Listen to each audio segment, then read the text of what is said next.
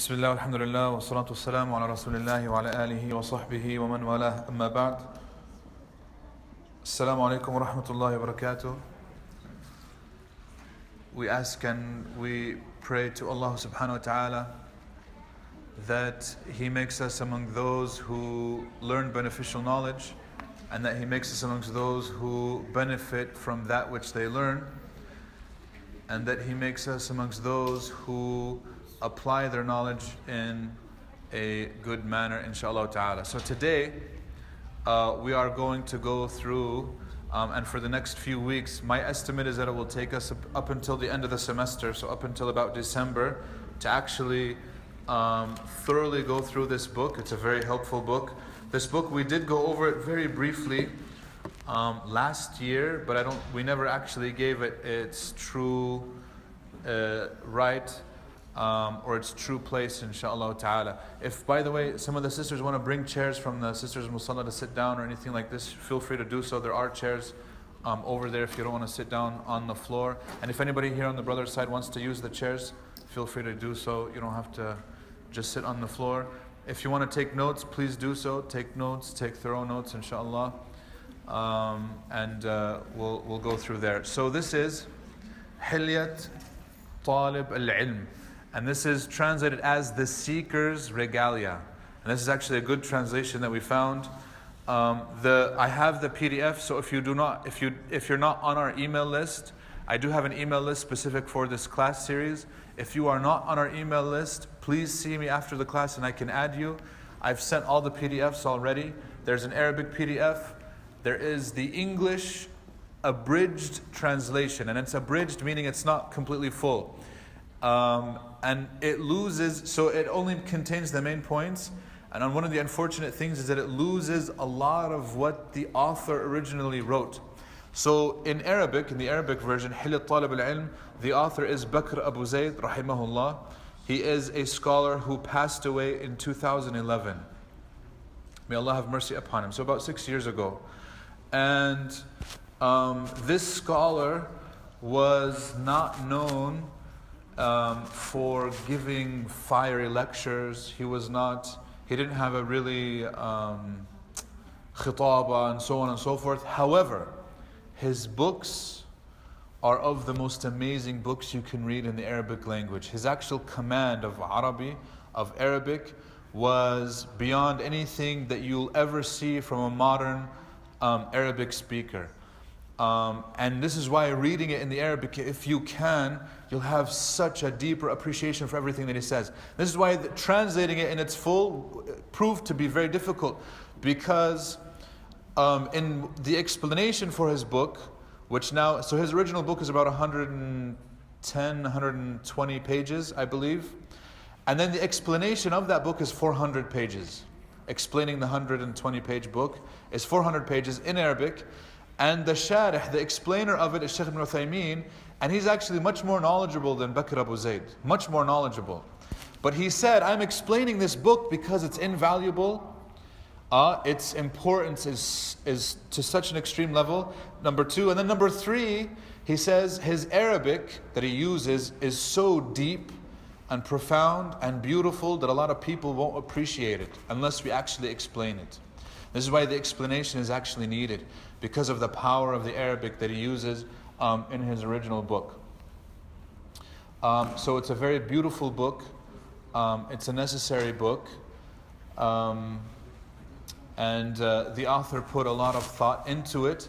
He didn't expand on certain topics. He did expand on others. And so we'll try to follow more or less what the author had originally intended, inshaAllah ta'ala. So, first slide. We're going to explain the title. Who is a seeker and what is regalia? Who is a seeker and what is regalia? This is not a Harry Potter reference. Okay? When it's saying who is a seeker, we're not talking about that type of seeker. What type of seeker are we speaking about? Huh? Yes, a speaker of? A seeker of Islam, a seeker of knowledge. Anyone more particular?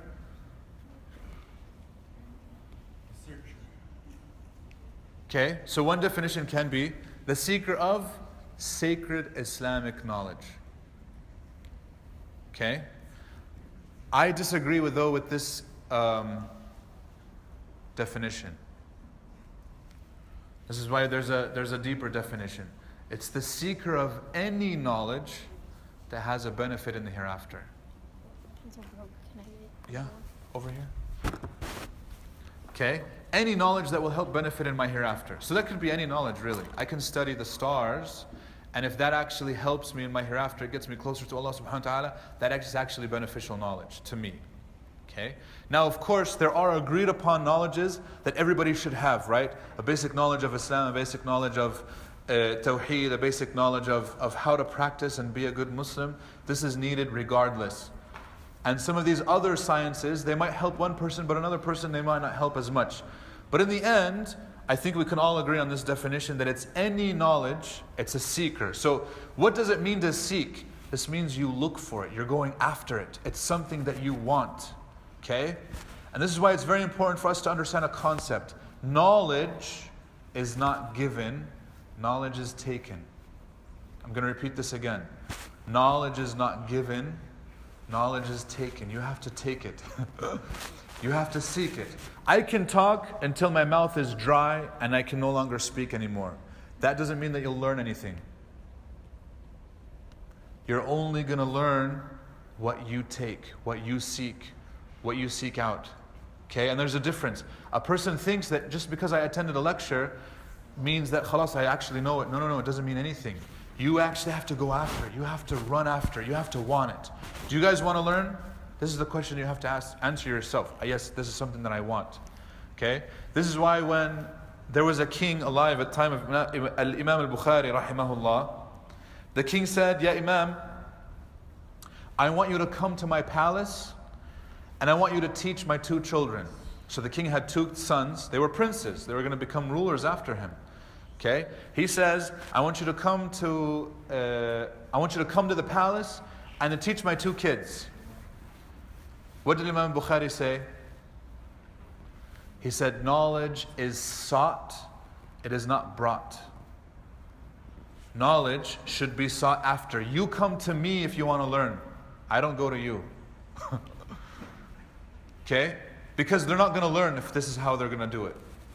He knew, being a natural teacher that he was, that if he was coming to them and they didn't really want it, then they're not going to learn anything.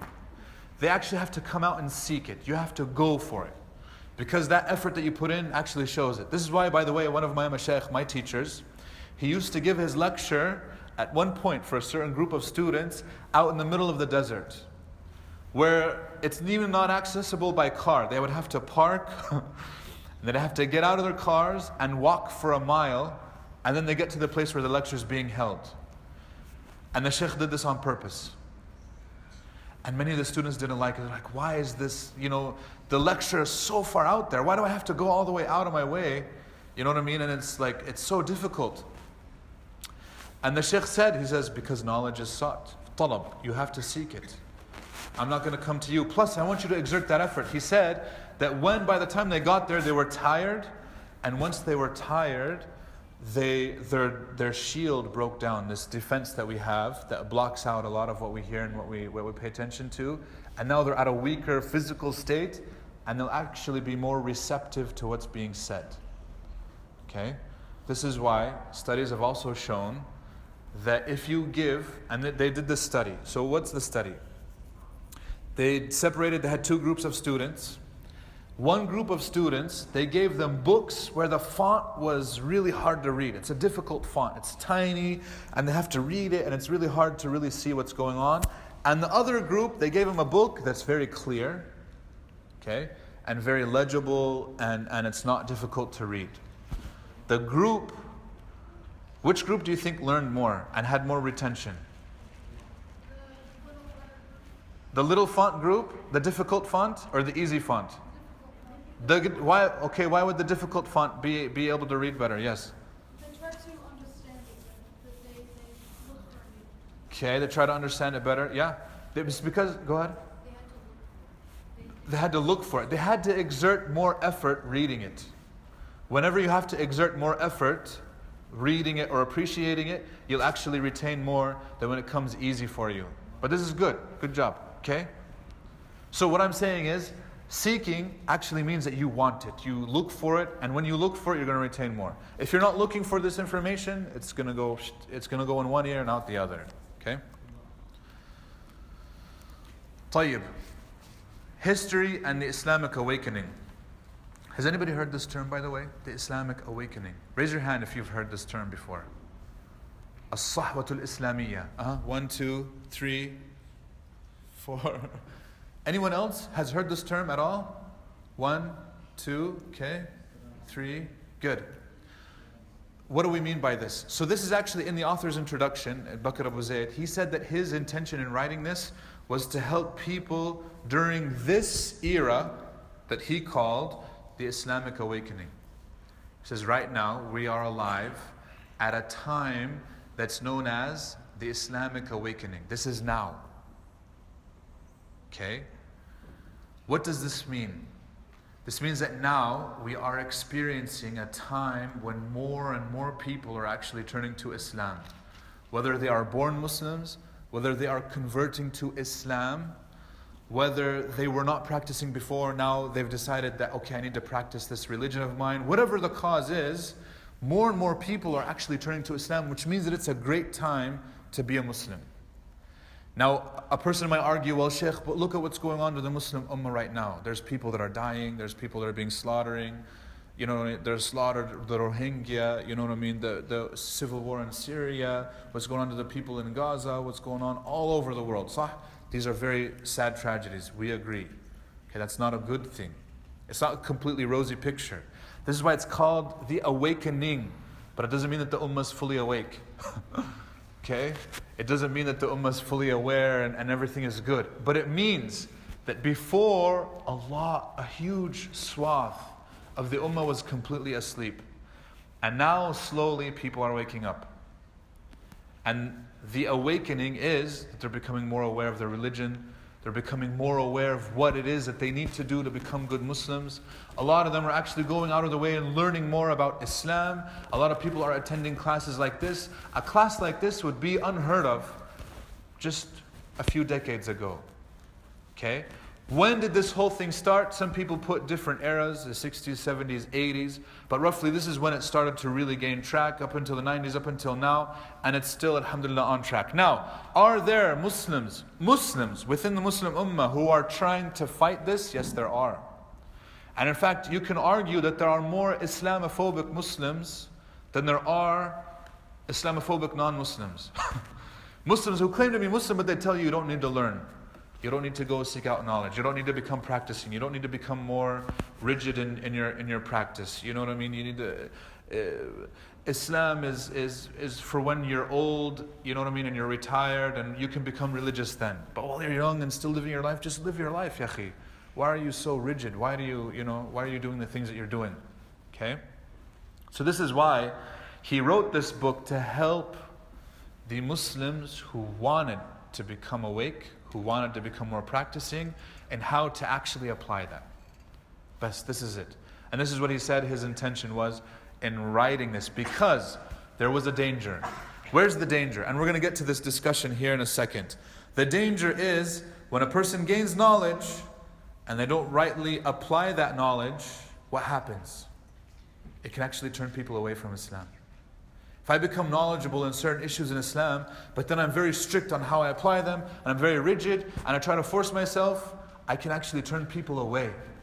And his whole goal was to make people, yes, understand knowledge, make people more knowledgeable, but make them so that they actually attract people to Islam, not the other way around, not repelling. Because we shouldn't be repelling people, we should be actually bringing them closer. Okay? طيب, now we're going to answer the second question. The question of regalia. What does the word regalia mean? Does anybody know? Regalia. Yes?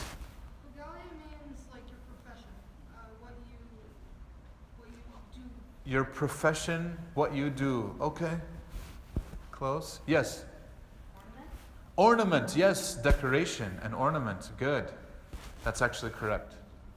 Okay? It's something that you wear that identifies your profession or your position. This is why regal actually means it's another term for the royalty. And royalty, they wear certain things to show that they're royalty. So a king, what does he wear in order to show that he's a king? Huh? A crown. What else? Gold, plated stuff, right? A big robe. He might have a staff. He has a big belly. Okay, that's it. You're thinking of Santa Claus, who doesn't exist. No, I'm just kidding. Okay? But do they wear certain things to show that they are of royalty? Yes. Okay? So the technical, this is the definition, it's decorations or insignia indicative of an office or membership. Okay? So, in our context, what does it mean? The seeker's regalia. So we said this is the seeker of Islamic knowledge, of any knowledge that will be helpful in the hereafter. What is the regalia for that type of person? What are the decorations for that type of person? Yes? What he's learned and what his learning is, his teachings is. Okay, but what's his regalia? So how would I, if I'm a seeker of Islamic knowledge, what's my regalia? Yes. Barakallahu feek. He said it's your akhlaq. What is akhlaq? It's your manners, your etiquette, your behavior. A person will behave with you, and simply based on your behavior, they're like, you know what? You seem like a seeker of Islamic knowledge. You're a talib al ilm. You're a student of sacred knowledge. Simply by your behavior. You don't have to wear anything. So we're not actually talking about a physical thing that a person wears. We're talking about now it's an ornament or a decoration that will show in the person's behavior, that will automatically distinguish them from a regular person. This doesn't mean, by the way, that the regular person doesn't have akhlaq. This doesn't mean that they don't have good manners. But it means that the student of knowledge has so much akhlaq that the people will have no doubt that this person is actually a student of knowledge, that they are a seeker of Islamic sacred knowledge, simply by the way that they behave. Make sense? Okay? So we said it's the manners and behaviors that decorate those who seek sacred knowledge. That's my definition. The manners and behaviors that decorate those who seek sacred knowledge. Your manners are your decoration now. Because your manners, believe it or not, this is true, your manners will cover up your faults and mistakes.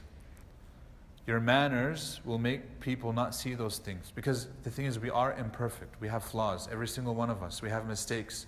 But when people don't see that, it's because they're seeing the decoration that you've decorated yourself, which is good manners.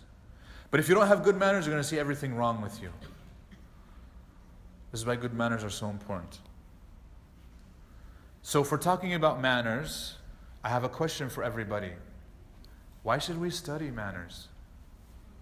Why are manners really that important? Do we have to study them? I mean, a lot of us gain good manners at our homes, right? Our parents teach us good manners. Most of our parents, I hope. Okay? I know some parents just kind of leave their kids, learn whatever, and they don't have good manners. But most of us, alhamdulillah, the fact that we're here in the masjid proves to a certain point that our parents actually did instill in us good manners. But manners are huge. And sometimes we might not realize when we're not using manners.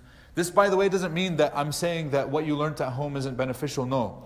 But a lot of times we can't put words to what we already know. And so this class will help us put words to what we already have learned. It'll help us add to those manners. It will be a review for good manners that we already have. So all in all, this is actually a very good thing that we can actually study this and learn on a more deeper level, inshaAllah ta'ala. So I don't want anybody to think that we don't have good manners and this is why we need to learn them. No, bil'aks. It's actually to add on to what we already have. And this is why Prophet Muhammad himself ﷺ said, إِنَّمَا بُعِثْتُ لِأُتَمِّمَ مَكَارِمَ الْأَخْلَاقِ I have only been sent to perfect good manners. He said perfect and not teach because people already had a lot of good manners, but his point was to add on to them, perfect them, maybe fill in the gaps, maybe adjust a few here and there, maybe correct the intentions that were involved in them. You know, some of the Arabs were very generous, but when they would find out that the people didn't know who they weren't generous anymore. Which shows us that they were only generous because they wanted it to be known that they were generous, not because they were actually sincerely generous to other people, if that makes sense. Okay? So, there's a debate. And this debate actually took place in front of me. It was I enjoyed this debate probably more than I usually enjoy debates. Two of some of my favorite teachers had this debate. It was live when I was overseas. And this is the debate question right here. Would you rather marry a spouse who has good manners or good knowledge? I want you guys to think about this. Would you rather marry a spouse who has good manners or good knowledge? A lot of good manners or a lot of good knowledge? So the sister is going ahead and answering. She's saying good manners. Anybody agree with that is good manners? Raise your hand. Wow, there's a lot. Okay. Anybody says that it's good knowledge? 1, 2, 3, 4, 5 maybe. Okay, not a lot of people agree with the whole knowledge. Okay, 6. So the people who say manners, why is it manners? If you say manners. He says good akhlaq. But let's say they're ignorant though, they don't know much about Islam. But they're nice, they're good behavior. Yes? Well, the thing about good manners is that if you have good manners, you're more like, you can actually learn, you know? So if you have good manners, you can actually learn more. Okay, you can gain more knowledge. Okay, I can see this. Yeah? You learn more and help others. You help others. So you're going to be helpful to your spouse if you have good manners? Okay, that's important. Yes? So manners is applying that knowledge. Good. Did you guys hear that? Manners is applying that knowledge. Okay. What else? If you say that it's knowledge, for the people who said that it was knowledge, why did you say it was knowledge? Okay. So both have elements of being correct. I'll tell you this. I'll be fair. And when I heard this debate, it was very... Now, I personally sided with the person who argued for good manners. Because without a doubt, a person with good manners can always learn more. Because they have good manners, it actually will allow them to humble themselves to accept what is being said. Because a lot of times we need humbleness in our lives to accept the opinions of others and whatnot. Good knowledge, when we mean by this, is the theoretical knowledge, meaning their head is full of information, right? And they might even apply a lot of it, but if they don't have a good way of dealing with the people around them, do you think the people around them are going to accept that knowledge? No, and in fact, Prophet Muhammad ﷺ warned against such people. So there was a Sahabi, his name is Mu'adh, and he used to pray, lead Fajr, not in Masjid al-Nabawi, in another masjid that was in Medina, in his neighborhood. And people would come and they would pray behind him. And a man came and he tells the Prophet ﷺ, he's like, Ya Rasulullah, I have an issue with Mu'adh. He says, what's your issue? He says, when I go for Fajr, I actually show up late. And I show up late on purpose. Why do you show up late on purpose? To the salah, you're showing up late on purpose? He says, yes. Because Mu'adh, every day in the morning, he recites Surah Al-Baqarah. And Surah Al-Baqarah is way too long for a regular salah. Okay? And he says, I go in there and I show up late on purpose. I can't stand there for that long. I get tired, my legs are weak, and all these things. And he's just over there reciting like it's no one's business.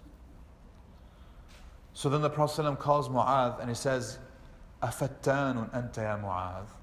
Are you a causer of fitna, O Mu'adh? Listen to what he says, are you a causer of fitna? Fitna is a trial and tribulation, a big problem. He says, why are you causing problems, O Mu'adh? He says, indeed, inna minkum munaffirin. There are some amongst you who are munaffirin, meaning they turn people away from Islam. Because they're so rigid and strict in the way that they apply Islam, that they actually turn people away. And he was warning Mu'adh to be amongst these people. Because Mu'adh, in his rigidness, in how much he wanted to be like strict, I'm going to read Surah Al-Baqarah, I'm going to be so diligent, but then you're forcing all these other people to do it with you? Haram. These other people can't. And so he caused a big fitna for those people, and he said, you can't do this. you can't be so diligent to where you detract others. Okay? And so this is an example of doing that. Mu'adh had a lot of good knowledge, but in applying that, he actually turned people away. And that's what we cannot do. This is why akhlaq is so important. Akhlaq is important because it allows us to live in harmony with others. Akhlaq is so important because it allows us to humble ourselves. It allows us to dedicate ourselves. And we're going to go into all of these manners as well. Plus, somebody said this point, and this is exactly on point. Manners is the application of that knowledge. And then if a person has a lot of theoretical knowledge, but in their behavior it's not showing, then we can definitely argue that the knowledge doesn't have a lot of fruit. There aren't that many fruits for that knowledge. It's not that well applied. Now, in our study of the manners, I want you guys to make note of a few points. Some of what we're going to say is mandatory for every Muslim, regardless of whether they are a seeker of knowledge or not. Some of them are mustahab, they're recommended. Some of the things that we're going to talk about, okay? So if it's recommended, you can apply it, you get reward, but if you don't, that's fine. But some of these are mandatory, meaning every Muslim should know them, and you have to know them. Some of the things that we are going to warn against, because there are manners that we should stay away from. Some of them are disliked, meaning they're makruh, meaning it's better if you leave it, but if you don't, there's no sin, inshallah ta'ala. But leaving some of these is actually mandatory. You have to leave them. So some of the bad manners that we're going to talk about are actually haram manners. They're prohibited. You cannot do them in any circumstances. Okay? So far so good? So there's a lot of different types of manners when it comes to prohibition and all of these things. And now I have this question that I'm proposing for you guys to think about. If knowledge isn't put into action, can we actually call it knowledge? No. We can't? But what is it?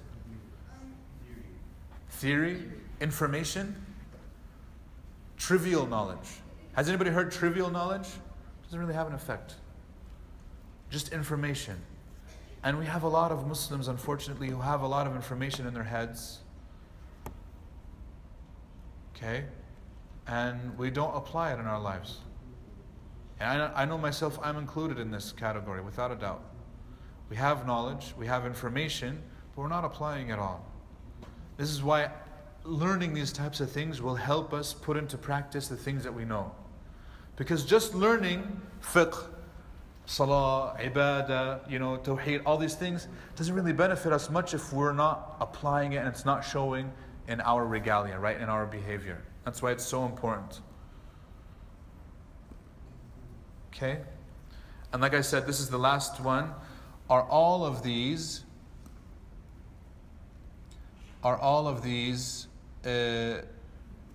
manners just for the seekers?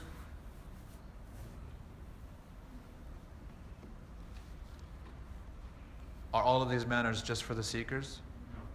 No. No. Are they for everybody? Yes. So why are we singling out seekers of knowledge? If they're for everybody, then we should just say manners of the Muslim. Sah? But why are we saying it's particularly for the seeker of Islamic knowledge? Yes. Because what? Because they're going to seek knowledge? Okay. There's an added burden on the seeker of Islamic knowledge because they represent something.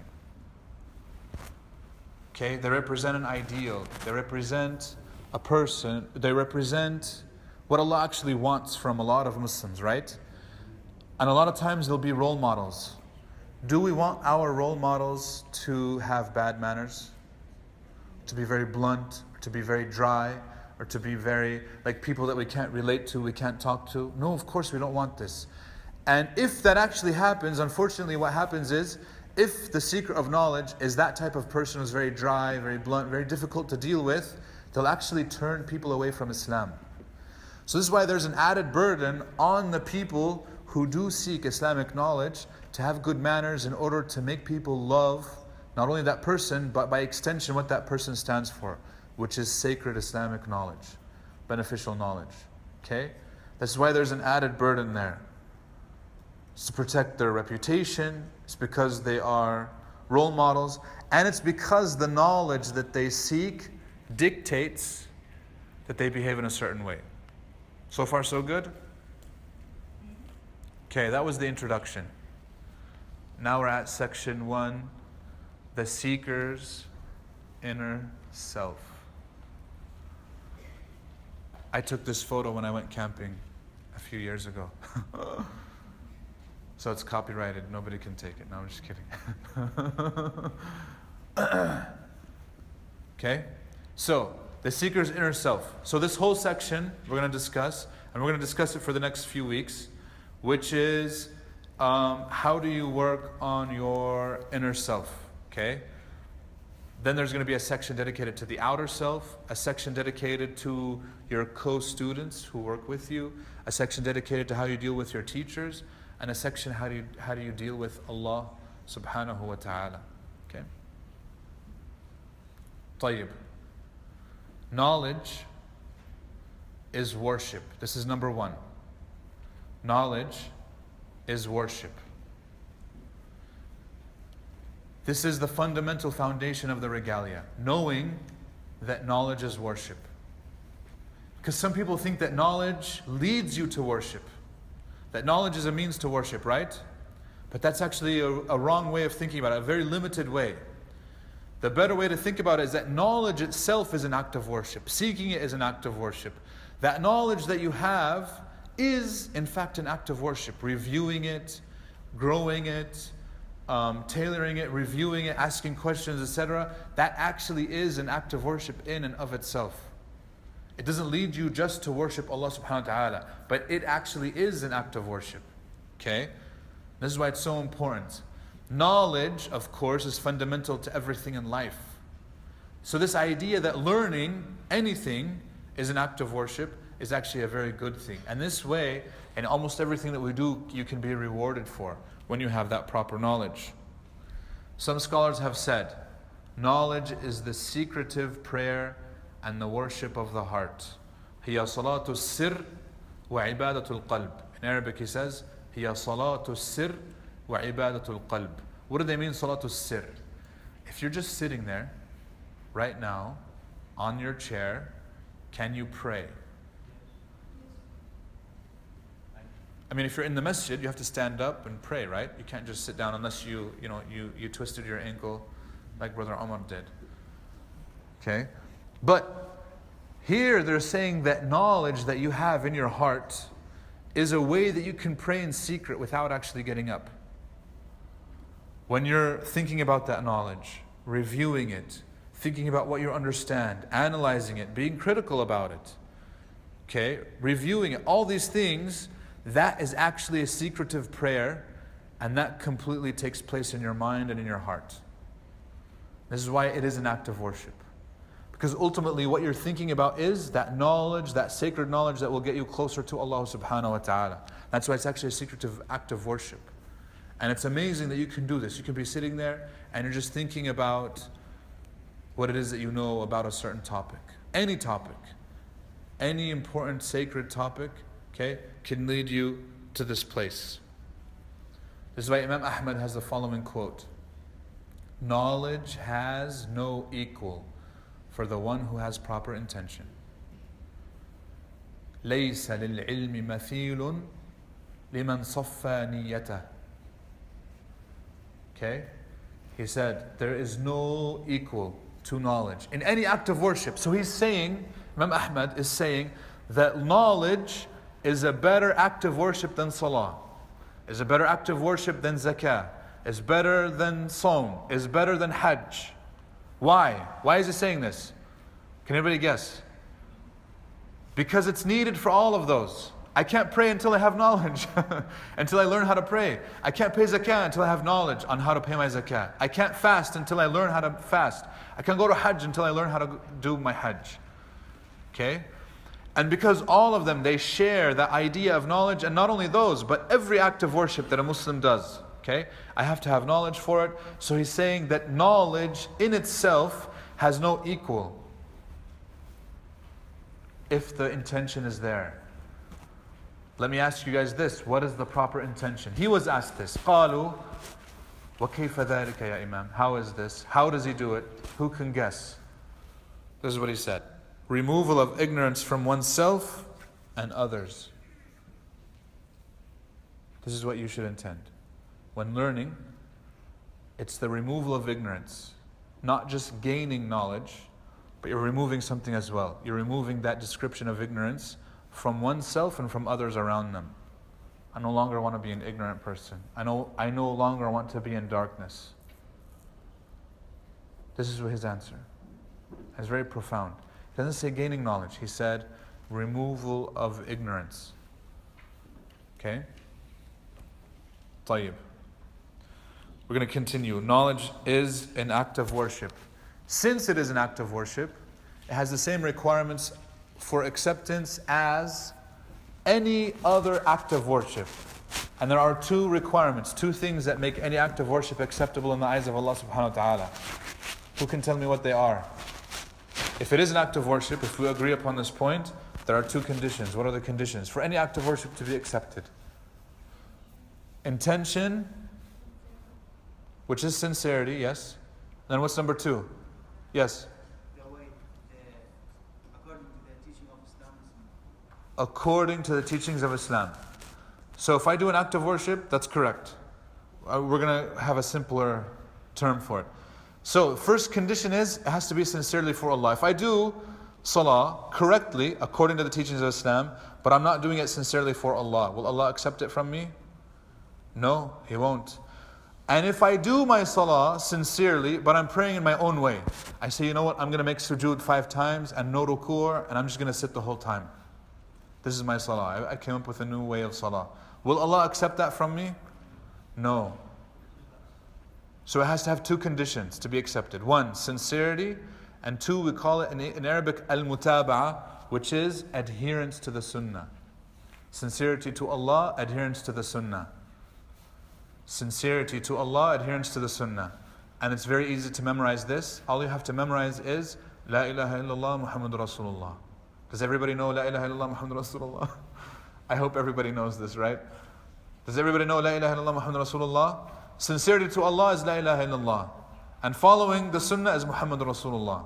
This is why the shahada tells us how Allah accepts our deeds. So if you know the shahada, you know this already. If you know the shahada, you already know this. طيب, we're going to continue. We're going to talk about the first part, which is sincerity to Allah. Okay? The first condition, which is sincerity to Allah. This is very important. I know we've heard many lectures about sincerity to Allah, and we're going to hear one again, and we're going to hear them in the future, because it's that important. Allah subhanahu wa ta'ala says, وَمَا أُمِرُوا إِلَّا لِيَعْبُدُوا اللَّهَ مُخْلِصِينَ لَهُ الدِّينَ حُنَفَاءَ. Okay, in Surah Al-Bayyinah, He says, and they were not commanded except to worship Allah, sincere to Him in the religion, inclining to the truth. This is the only thing that they were commanded with. You have to be sincere to Allah. Sincerity. Sincerity is the most important thing. So if you say, what's the proof that you have to be sincere in your actions to Allah? You can quote this verse. It's in Surah Al-Bayyinah.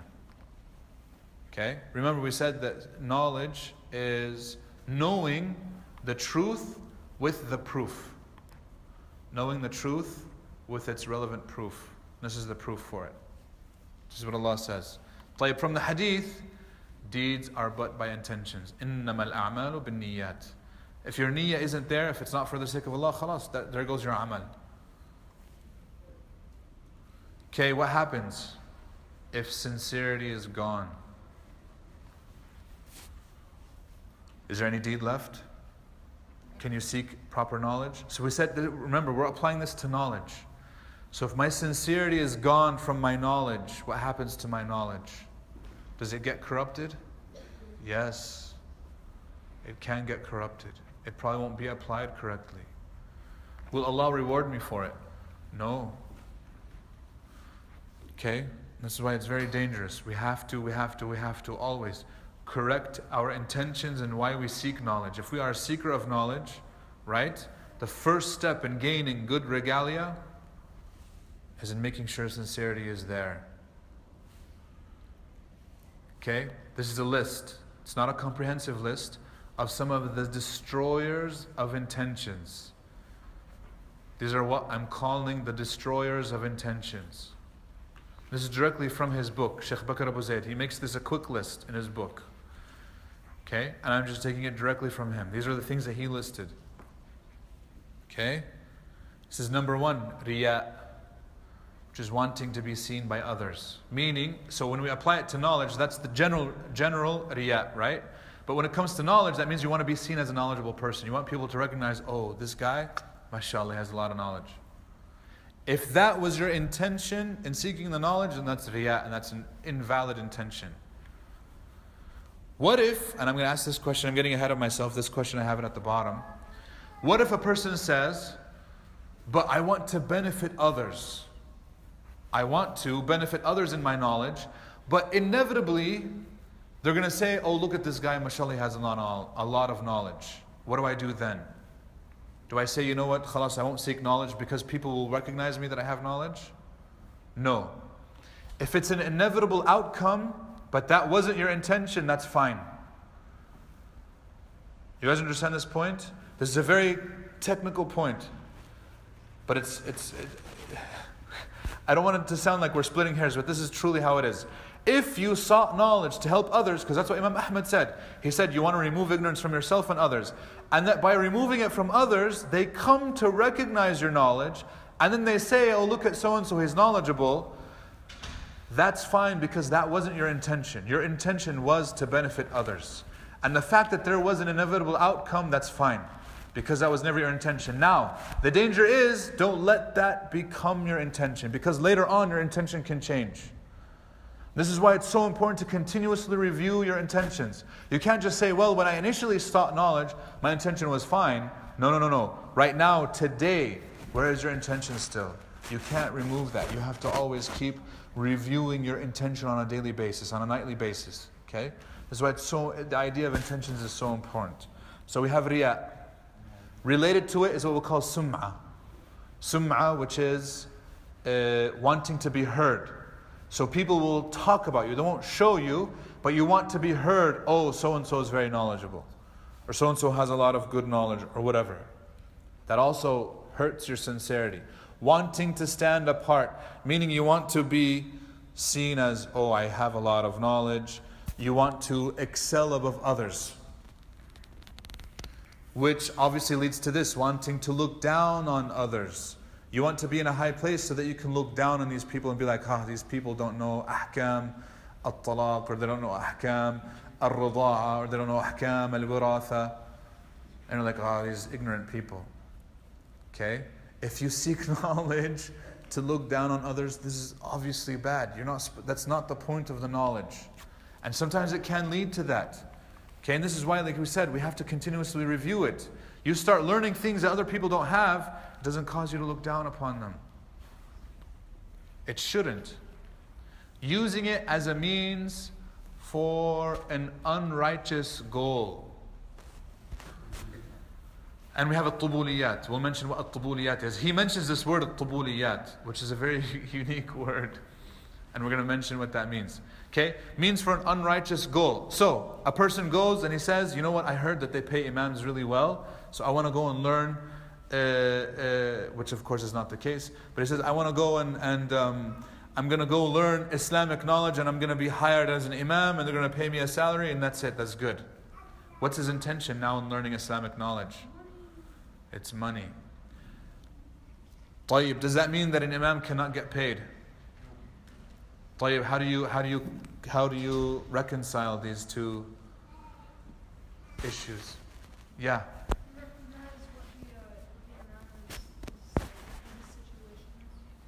Okay. That's good. Recognize the imam and what his situation is. طيب.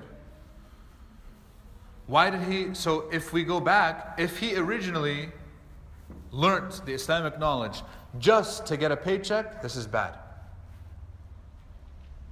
If he originally learned to benefit himself and benefit others, that's good. And then one of the things that happened, the inevitable, was that he was going to get paid for that, that's fine. Because that wasn't his original intention. Remember, we said the same thing about the previous scenario where the person was being recognized for his knowledge, but that wasn't his intention. His intention was to benefit others. Do you guys see that? If recognition happens, that's an inevitable outcome in some cases. Okay, khalas, that's fine. Same thing as getting paid for learning knowledge or by benefiting others. And this is why, like for example, an author can author a book and sell it of Islamic knowledge. But he's getting paid for his knowledge, if you think about it. But that wasn't his intention at all. His intention was to benefit others. And obviously he needs to be able to put food on the table and whatnot and pay for his expenses and all these other things that he's doing. But his primary intention should have never been financial. Primary intention should always be what? It's for the sake of Allah subhanahu wa ta'ala. Because it is an act of worship. Okay? Does that make sense? I hope this is clear, inshallah. Yes. You have to, that's dangerous. You have to review it. You have to think about it every day. Like, why am I doing this? What's my intention? No, of course not. No. No. So that's actually one of the traps of shaitan, that he tries to make you give it up. He says, you know what? Since you can't keep a pure intention in seeking knowledge, let's give it up, dude. Because you're not going to keep a pure intention. Allah's not going to accept it from you. Give it up. Don't learn. Guess what? That's a trap of shaitan. Because the reality is, if you're struggling with it and you know that the struggle is real and you're trying your best, this is all that you can be held accountable for. And you're good. You'll be fine. Most people struggle with their intentions. This is completely normal. This is not you shouldn't stop just because you can't completely perfect your intentions. And so this is one of the traps of shaitan, to get you to stop, where he says, hey, you can't perfect your intentions, khalas, just give up. No. I wouldn't give up. I would actually fight shaitan and be like, no, I'm going to continue. I know that my intentions are not where I want them to be, but I'm working on it and I'm going to continue to work on it. Yes. Okay? At-tubuliyat. At-tubuliyat comes from the word tabla, or tabl, which is a drum. And he says you should avoid drum-like issues. And what he means by this is that there are some people who learn like really exotic points. Really points that are kind of out there. Nobody knows about them. And then this person knows them and starts to preach them in order to be known for a certain topic. And it becomes like a drum that makes a really loud noise that this person is known for. You say a name, oh yeah, that sheikh, he always talks about this. That's his topic. So now he becomes known like a person with a drum, that he always beats that same drum. He's always talking about that same topic. And Sheikh Bakr Abu Zaid was saying that if you're sincere, you should avoid tubuliyat. You should stick to the basics as much as possible, and then from there go to more obscure things. But there are people who will start with the obscure and their basics are really terrible. Okay? So you have to be wary of this as well. Tayyib. Knowledge is worth it. How do we protect our intentions? How do we protect our sincerity? Number one, knowing who Allah is. And number two, knowing our place, who we are.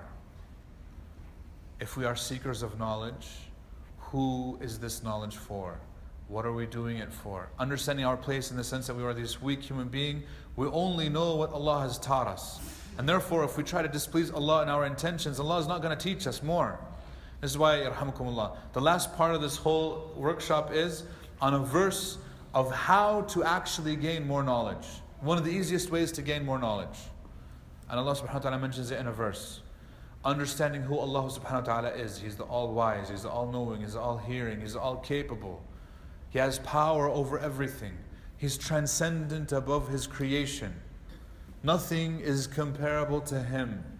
If it weren't for Him, you wouldn't be alive. You wouldn't even have the ability to learn, right? You wouldn't have the ability to do anything. Understanding that when you try to decorate yourself with this regalia, to have sincerity, that it is Allah subhanahu wa ta'ala who grants you ultimate sincerity, which is why one of the best mechanisms for gaining that sincerity is to ask Allah. Allahumma rzuqni al-ikhlasa fil qawli wal amal. You say, oh Allah, grant me ikhlas, grant me sincerity in everything I say and everything I do. This is a dua that we should be saying on a regular basis. Oh Allah, make me sincere in everything that I do for you. Because if Allah doesn't help you, no one can help you. And if Allah helps you, khalas, that's it, you're good. Understanding who you are in the sense that I'm a human being, I'm flawed, I'm weak, my intention can change. And it does change. And so understanding your weakness means that you should strengthen yourself in that area. Okay, this is the question that we asked. What if a person wants to benefit others in knowledge? How is this different than wanting to be seen as knowledgeable? We mentioned there's a key difference. If you want to benefit others and then you're seen as a knowledgeable person, khalas. But it's not the other way around. It's not that you want to be seen and then you benefit others. You can't flip it. Okay? What about competing in knowledge? What do you guys think? Is this something that's good for sincerity or bad? Competing in knowledge. Huh? It depends on the intentions. Yes, it depends on the reason why. If the person is competing because they know that the competing will actually help them excel, but their intention is still for the sake of Allah, that's completely fine. Ahlan wa sahlan. But if his only intention is competing, is to show the other person and be like, hey, I'm better than you. I beat you in this. I memorized more Quran than you. What now? Okay? Then obviously that's a bad intention. You can't have that intention. Okay? So competing, it also goes back to your intentions. What about seeking recognition through a degree? This one was discussed specifically by Shaykh Ibn Uthaymeen. He says, what about seeking a degree? You're seeking recognition because you want people to say, hey, this guy knows this much Islamic knowledge through a degree. Does that affect intentions? Huh? It can affect a person's intention. However, if the person wants to benefit others, and in order for him to benefit others, he knows that he can't get hired at a school or university or a masjid unless he has the degree, and that the degree is the only way for him to be able to teach and benefit others, then yes, he can totally go for the degree. That's not a problem.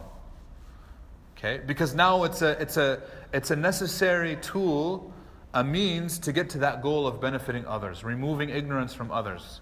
But if his intention in getting the degree is so that people say, Dr. so-and-so, PhD, at the end, so-and-so, at the end, PhD, MA, ML, MF, whatever, they have all these MS, SISMO, MBA, whatever.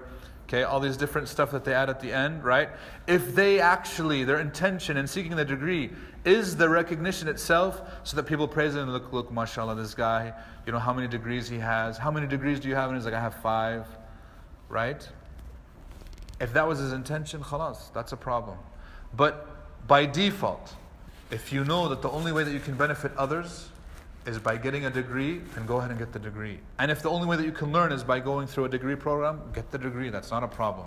So a degree in of itself is not a bad thing. A lot of times it's actually a tool for good, because this actually helps you get where you want to be, where you need to benefit others. But if your intention was in getting it so that they praise you, khalas, then this is a different problem. Okay, 2 more slides left. These are quick. Sufyan al-Thawri rahimahullah says, ما عالجت شيئا أشد علي من نيتي. I have never worked on something more difficult than my intentions. This is a man who's being honest. And he's a great scholar of Islam. He's one of the most knowledgeable of the tabi'een, of the successors, right?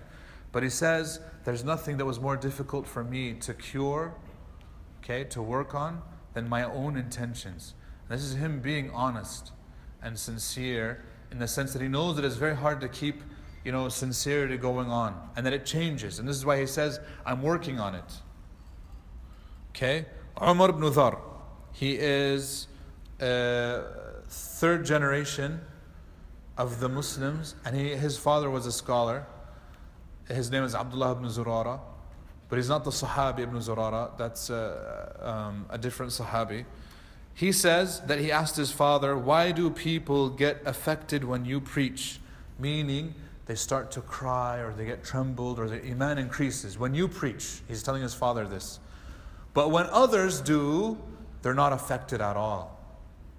And his father, rahimahullah, he says, the mourning crier is not like the rented one. Do you guys understand this? No.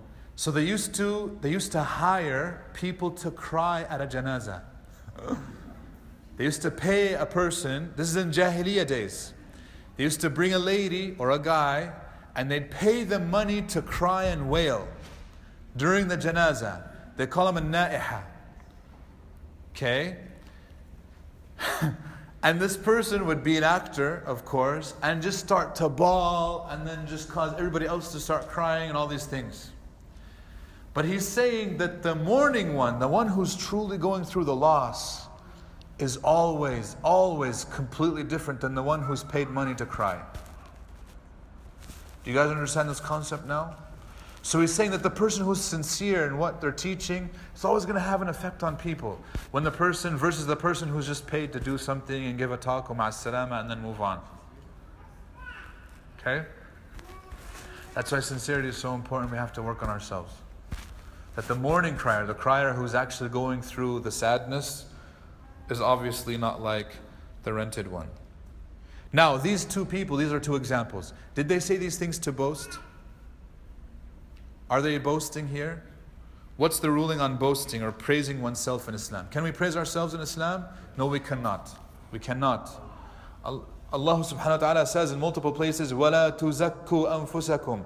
Do not praise yourselves. Do not claim righteousness for yourselves. You can't. طيب, aren't these people in a way praising themselves? Why did they do this?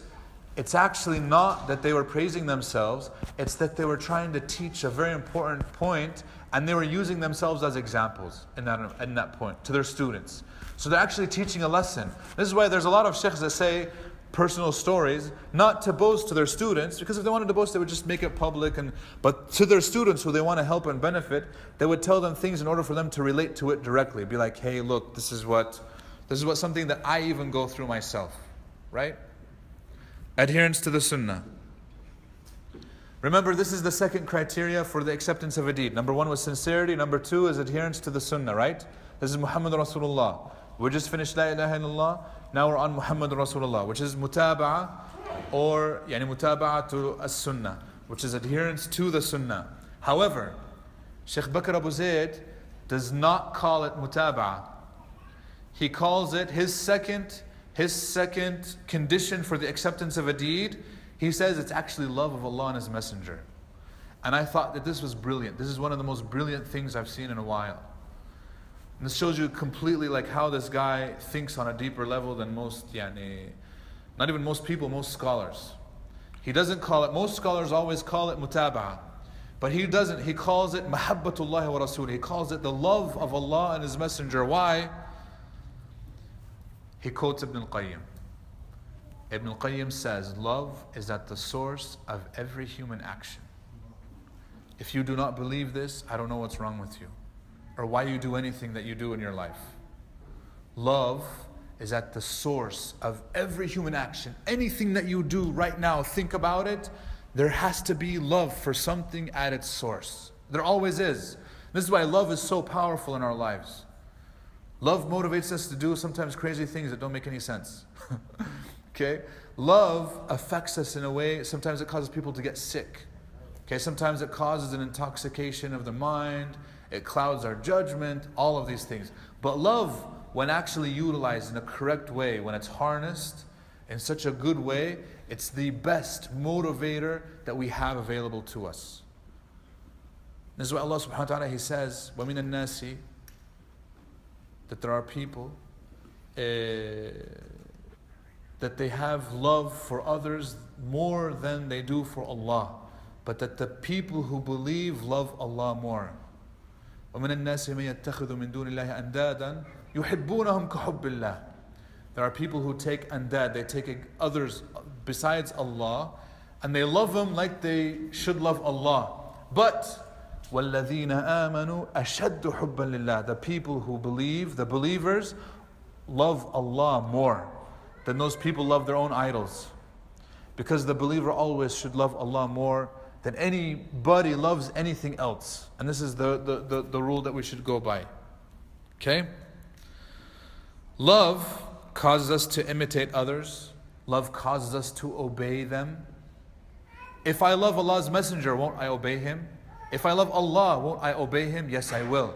This is why He doesn't say it's adherence. He says love, because it has to start from a place of love. If it doesn't start from a place of love, it's not going to last. It's not going to be there. So if I have mutaba'ah, if I'm following the sunnah, I should be following the sunnah because I love the Prophet ﷺ. Because I love the one who sent the Prophet ﷺ. Okay? Then he quotes a verse which is called the verse of the test. It's called Ayatul Mihna. Okay? The verse of the test. What is this verse? It's in Surah Al-Imran. قُلْ إِن كُنْتُمْ تُحِبُّونَ اللَّهَ فَاتَّبِعُونِي يُحْبِبْكُمُ اللَّهُ وَيَغْفِرْ لَكُمْ ذُنُوبَكُمْ وَاللَّهُ غَفُورٌ رَحِيمٌ. He said, say, if you love Allah. Remember what he's saying? He's calling it love of Allah. And this verse is proof for why he calls it this. If you love Allah, because here's the thing. How many people here love Allah? Raise your hands. Good. Excellent. That's what we want. How many people are truthful in what they say? I don't want you to raise your hands. Okay? We actually have a way to find out who's truthful. This verse. That's why it's called the test. If you say you love Allah, here's the proof. If you love Allah, قُلْ إِن كُنْتُمْ تُحِبُّونَ اللَّهِ, if you should love Allah, then follow me. Who's follow me? That's Prophet Muhammad ﷺ. Do you see why it's a test? If a person says, I love Allah, then they need to be following the Prophet ﷺ. And that's why he doesn't call it following the Prophet ﷺ. He says it's loving Allah and His Messenger. Okay? If you love Allah, this is what Allah is saying. If you love Allah, then you'll follow me, meaning the Prophet ﷺ. And not only will you be truthful in that, but then he says, and Allah will love you and forgive you your sins. Following the sunnah is a method to get forgiveness of sins. It's the method through which Allah will love us. If Allah loves us, is there anything else that we need? Tell me, is there anything else that we need? No. Khalas. If Allah loves you, that's it. You're done. And that's what we want. And that's why he didn't jump. Yani there's something missing in this verse. He didn't say, if you follow the messenger, then you love Allah, and then Allah will love you back. He immediately jumped to the fact that Allah will love you back immediately. And that's what we want. Out of us loving Allah is that we want Allah to love us back. And if Allah loves us, khalas, do you think Allah will punish us? Do you think Allah subhanahu wa ta'ala will let us perish? Do you think Allah subhanahu wa ta'ala will let any harm afflict us? Do you think that the person will be sad or depressed or go through difficulties or challenges that they cannot overcome? Yes, challenges will happen, but it will never be a challenge that you cannot overcome. And that's the reality. Okay? That's why this verse is so important. So he doesn't call it adherence to the sunnah, he calls it love of Allah and His Messenger for that reason. So, sincerity and love of Allah and His Messenger are the crowns of the regalia. Without them, there is no regalia. Remember what we said, regalia is a decoration. These two that we just talked about is the taj. It's the crown. The word taj means crown. This is what he says in his book. He says, this is the crown. If you don't have this, you don't have any regalia. If the king doesn't have his crown, is he a king? No. This is why he says, without both of these that we just talked about, sincerity and love for Allah and His Messenger, without these there's no crown, there's no regalia. The rest of the ensemble doesn't really make any sense. The king without his crown is no one. The queen without her crown is no one. The prince without his crown is no one. Okay? And then last we have this verse. يا أيها الذين آمنوا إن تتقوا الله يجعل لكم فرقانا ويكفر عنكم سيئاتكم ويغفر لكم الله ذو الفضل العظيم. O you who have believed, have taqwa of Allah, and He will make for you a furqan. We're just going to focus on this part. A furqan, what does that mean? A furqan in Arabic is a criterion, a differentiator, a standard for evaluating. If you have consciousness of Allah, awareness of Allah, fear of Allah, Allah will give you a criterion. And a criterion in English, the definition is something through which you evaluate all other things. It's a tool of measuring.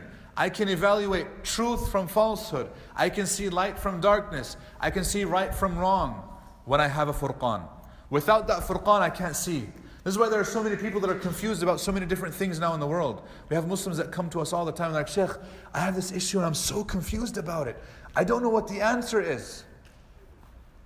I don't know what's right and wrong. And this is driving me nuts. And this is a common problem. Allah subhanahu wa ta'ala is telling you first and foremost, if you want a furqan, a way to identify right and wrong, you have to have taqwa of Allah. Without the taqwa of Allah, it's not going to happen.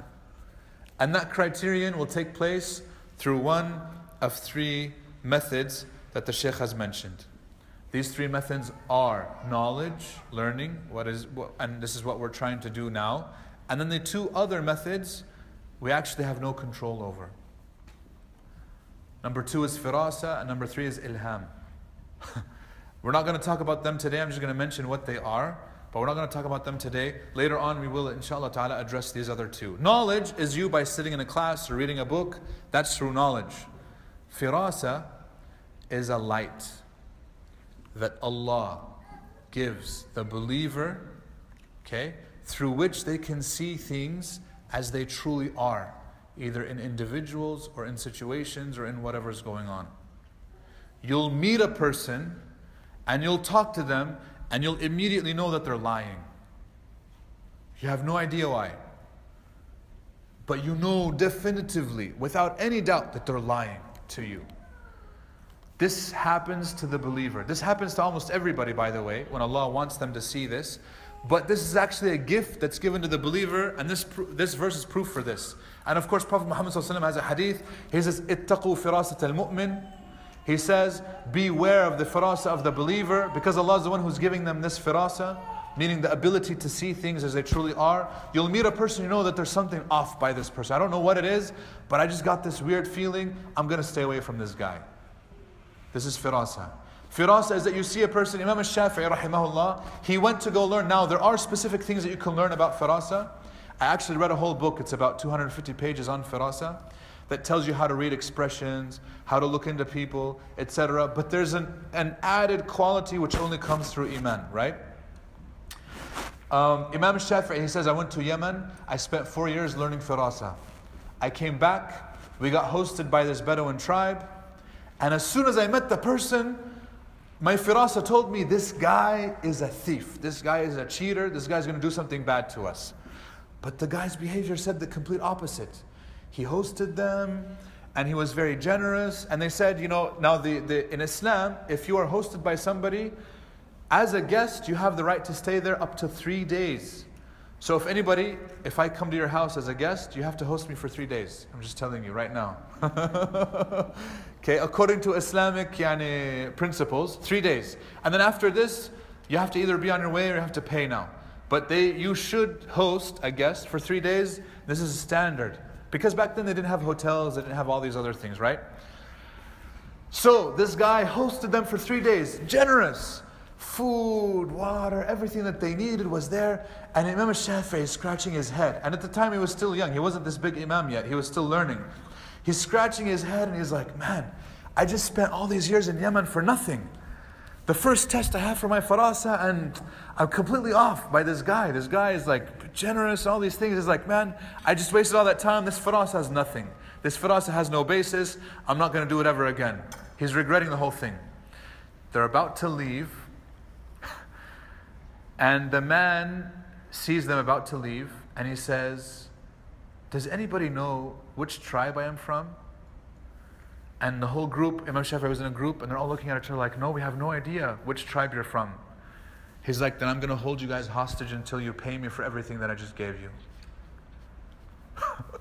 He held their animals, he held all their possessions until they paid him for the 3 days of food and water and all of these things.